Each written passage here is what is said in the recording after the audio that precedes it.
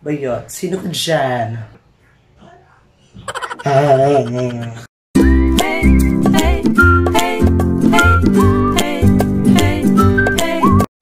Hey there gorgeous! Welcome back to my channel, and this is Jingasor once again, nagbabalik, at don't mind my voice because my voice changed because of something. So for today's video, we are going to have a Shopee haul. Yes, because today I received all the products that I have ordered in Shopee, and I am so happy and excited to share it with you. So without so much ado, but before that, don't forget to subscribe if you haven't subscribed yet to my channel. Kung baguhan po kayo dito, subscribe na po kayo, like, share, and don't forget to hit as well the notification bell down below so that you will be updated and every time na magpo-post ako ng aking mga new videos like beauty videos and whatsoever. So let's jump into the video. So ayan po, as I've said, magre-review po tayo at ipapakita ko po sa inyo yung mga bagay na binili ko po sa Shopee. So I actually ordered this one because some of my materials in makeup tools are just so few and hindi natin magagamit yung iba. So I decided to order something. Actually, nagamit ko na po talaga yung iba kasi ginamit ko nung nakadaang activity for the Miss Intramural. So I've got this like brushes. Yung brushes na po, I guess it's somewhat like 80 pesos like that. So this typically for the eyeshadow application and for the foundation. So it is included para na sa mata, as eyeshadow and foundation. So meron po tayong 1, 2, 3, 4, 5, 6, 7, 8, 9, 10 different brushes. So yung brush na po ito, nagamit ko na actually, so tested na po. It's really good. Then yung application po ng foundation and whatsoever there is talagang napakadali at napakasimple, and then makukuha mo talaga yung shade or yung color na kukunin mo kung anong gusto mo. So kumakapit po yung sorry to my voice because sisigaw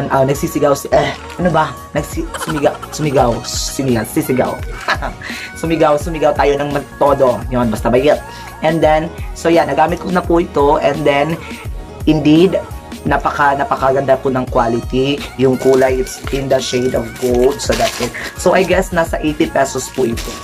So talagang worth it. So sunod po nating in order is that this one. So binuksan na po siya. Tinignan ko pa na yung laman kung ano talaga yung baka kasi yung pag na-receive ko na, and then hindi pala yung order o yung product na in-order ko tapos pakasira. So inopen ko muna, pero hindi ko naman trinay pa ito. So I have noticed sa mga vlogs ko kasi I have few of my like what they call eyeshadow. So I decided because I'm also one of the like fans of James Charles. So wala naman po tayong pambili ng mahaling James Charles palette. So I decided to order this one in Shopee. So I've got this one. Ayan. So I have now the MORPHE X James Charles palette. So artistry palette de Messiaen Beauty, like that one. So ito po, ayan. So kung nakikita mo, ayan, nakita mo na. So I got this for only 180 pesos. Yes, napaka-cheap lang po, di ba? Bahala na tayo dyan. Alam mo naman kung anong uri ito. So ito po yung laman niya, may bubble wrap siya. Pero yung napansin ko, yung bubble wrap parang walang bubble. Parang naubos lahat yung hangin sa loob. So ito na po iyon. Ayan. So, baliktad. James Charles, at yung laman ay shadam! So, ayan. Ayan po. So, may cover, plastic cover po siya. And then, ayan po. So, ngayon, titingnan po natin, isaswatch mo muna natin kung talaga yung kulay niya is talagang worth it. So, let's start it. So, ayan po yung first row natin. Ayan po. Talagang may namumuo pa. So, ayan po yung second row. Ayan. So, ito po yung pangatlong layer. Ayan. I mean, pangatlong row. So, ayan. Pangmalakas ang kulay for only 180 pesos. So, ito po yung panglimang layer. Ayan po. Di mo akalain yung like, for only 180 pesos, ito po yung ibibigay na shade, yung kulay niya. Talagang, ayan, makikita mo. It's shimmering. So, ito po yung pinaka-last na row. Ayan po. So, ayan na po.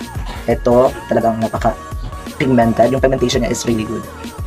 So, if I have to rate this one, this 180 pesos MORPHE and X James Charles palette, 1 to 10, 10 is the highest, I would say that this is in the range of 7. 7 because kasi hindi tayo sure kung safe ba to. But when it comes to texture and the pigmentation of the color, it's really good. Talagang worth it siya, magagamit po talaga siya. Kasi yung hinahanap lang naman natin dito is yung color. But, reminder po, disclaimer, I'm not telling na dapat gamitin nyo ito, and then, especially if your skin is so sensitive, so you have to make sure that you will not taking for risk yourself.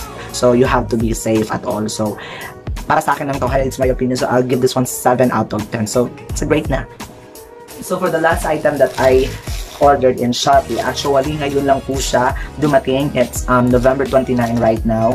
November 29 po siya dumating. So, I guess, it's more than 7 days ko before nakuha ito. So, officially, nandito na po siya sa ating mga kamay at bubuksan na po natin. At titignan natin po kung ano.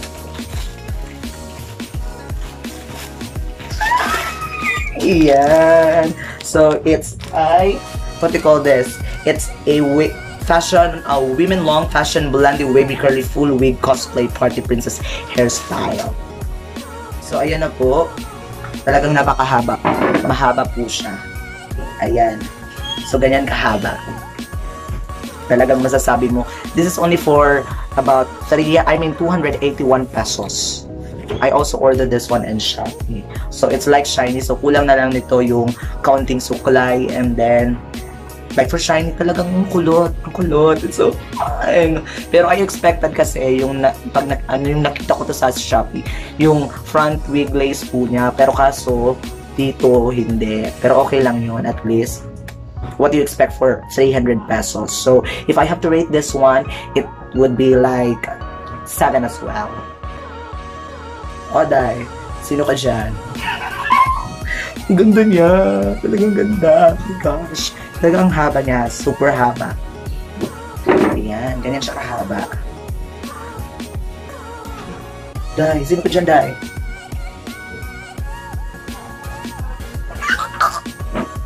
Yan, so napansin ko lang po, marami po siyang hair fall. So sinuklayan ko po siya, and then ito po yung nangyari. Unti-unti po siyang nauubos pag sinusuklay mo.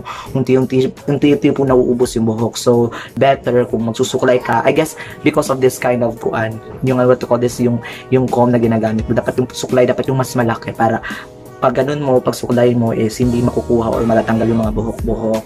Yung sinasabi natin, mga bulbol ba yun? So, this time, magamitin na po natin yung mga products. So, unahin po muna natin ang paglagay and apply the foundation. So, I'm using the Ashley foundation. Talagang kumakapit po yung anumang foundation pag nilalagay mo na po siya sa videos. So, ayan po. Inuna ko na po yung yung kilay ko. Then, yung contact lens. So, that's it. So, ayan. Tapos na po tayo. Nakapag-set na po tayo. And then, we are going to apply now the, what do you call this? The eyeshadow. So, unahin po natin yung shade sa red. Then, we are going to put that one here.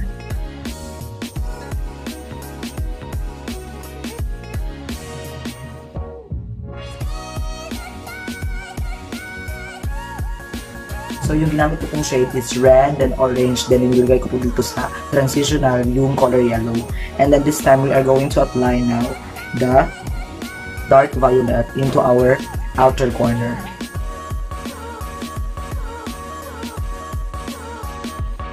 So, this time, we will be working into our under eye. So, we are going to use this shade dito sa under eye natin. So, I did my other side of so, ayan po. So, we will be working again with our under eye.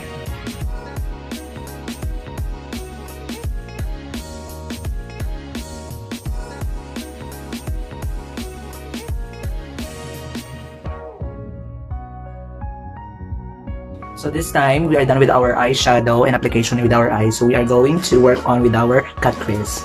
So, yung cut crease naman po natin yung tatrabahuin natin.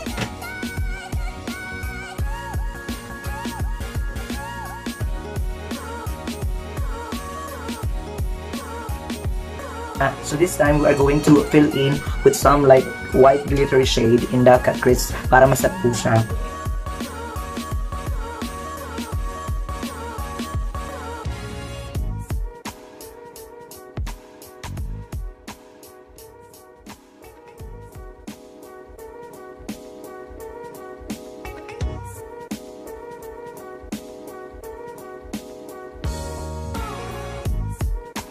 So, ayan po. So, we're done with our, what do you call this, falsy, and then we are down for our final look.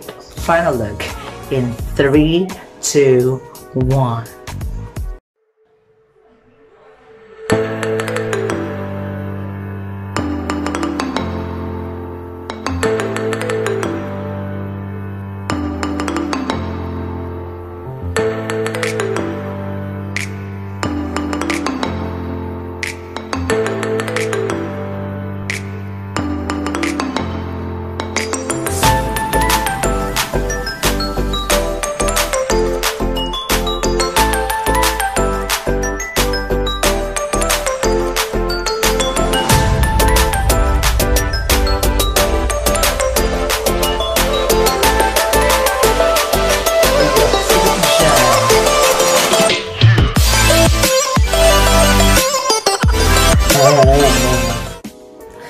Ayun po, this is our final look. So I'm really happy with this look and this wig. It's really working. It's so snatchy and everything works well. So if you like this video, please don't forget to subscribe, like, and share, and hit the notification bell so that you will be updated and every time I post my new video. Yan, gusto mo yun? Gusto mo yun?